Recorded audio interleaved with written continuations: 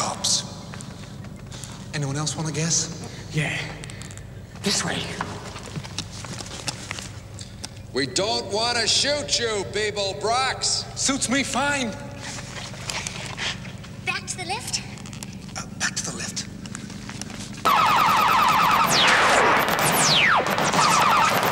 Hey, they're shooting at us. I thought they said they didn't want to do that. Yeah, I thought they said that. Hey, I thought you said you didn't want to shoot us. It isn't easy being a cop. What did he say? He said it isn't easy being a cop. Well, that's his problem, isn't it? I thought so, yeah. Now, listen. I think we've enough problems of our own having you out there shooting at us, so if you'd like to avoid laying your personal problems on us as well, I think we'd all find it a lot easier to cope. Now look, buddy.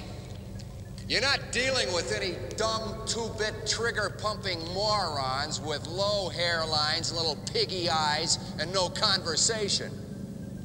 We're a couple of caring, intelligent guys you'd probably really like if you met us socially.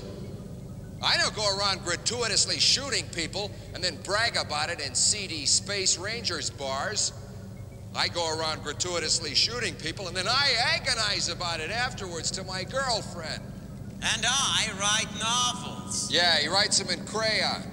Though I haven't had any published yet. So I better warn you. I'm in a mean mood.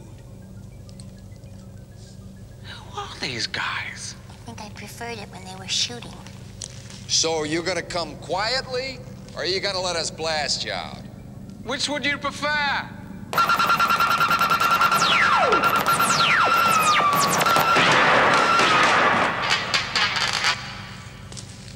You still there? Yeah! We didn't enjoy that at all. We could tell. Now listen to this, people, Brox. And you better listen good. Why? Because it's going to be very intelligent and quite interesting and humane. Okay. Shoot. I mean, fire away. Sorry, misunderstanding there. Beeble Brox, either you all give yourselves up and let us beat you up a little, though not too much because we are firmly opposed to needless violence, or we blow up this entire planet. And one or two others that we noticed on the way over. But that's crazy. You wouldn't do that. Yes, we would. I think we would, wouldn't we? Oh, yes, we'd have to. No question. But why? Tell her. No, you tell her. You tell her. You tell her. You tell her. Oh, You're the one that's... Will you just tell her? Well, one of you tell her. It isn't easy being a cop. Listen, if we keep them talking, maybe that brains will seize up. Shall we shoot them up again for a while? Yeah, why not? Yeah. Wait. Okay, well, that just about wraps it up for this lifetime, I guess.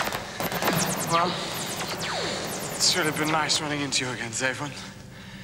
Zaglabo Astragat, Utri Mansion Banfrio.